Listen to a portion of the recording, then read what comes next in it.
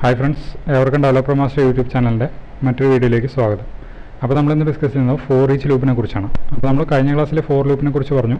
അപ്പോൾ ഇന്ന് നമ്മൾ ForEach ലൂപ്പിനെ കുറിച്ചാണ് ഡിസ്കസ് ചെയ്യുന്നത്. അപ്പോൾ ForEach പറയാനായിട്ട് ഇതിനകത്ത് കളയണത് കഴിഞ്ഞ ക്ലാസ്സിൽ നമ്മൾ എഴുതി വെച്ച ഫോർ ലൂപ്പാണ്.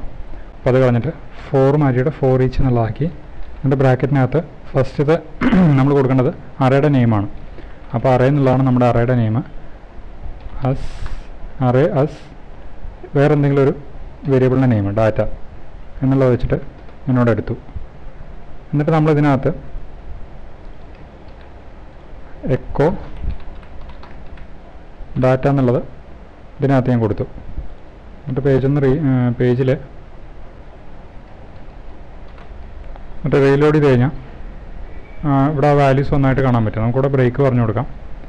ഞാനിതിൻ്റെ കൂടെ ഒരു ബ്രേക്ക് ടാഗ് അപ്പൻഡ് ചെയ്ത് കൊടുക്കണം. ബ്രേക്ക് അപ്പോൾ അത് താഴെ വന്നതായിട്ട് കാണാൻ പറ്റും. ഇതുപോലെ ഒരു രണ്ട് വാല്യൂസും കൂടെ ഞാൻ ആഡ് ചെയ്ത് കൊടുക്കണം. 80, 90, 100 ഇത്രയും വാല്യൂസും കൂടെ ഞാൻ ആഡ് ചെയ്തു. ഇതൊന്ന് റീലോഡ് ചെയ്താൽ 10 to 100 അവിടെ വന്നതായിട്ട് കാണാൻ പറ്റും.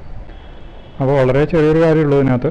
മറ്റേതാകുമ്പോൾ നമ്മൾ ഡിക്ലറേഷനും ഐ ഒക്കെ ഡിക്ലെയർ ചെയ്ത് അതിൻ്റെ വാല്യൂ ഇൻക്രിമെൻറ്റ് ചെയ്യാനും അങ്ങനെയുള്ള ഇൻഡെക്സ് കാര്യങ്ങളൊക്കെ അതിനകത്ത് വരുമായിരുന്നു. പക്ഷേ ഇത് വളരെ സിമ്പിളായിട്ടുള്ളൊരു ലൂപ്പാണ് ForEach ലൂപ്പ്.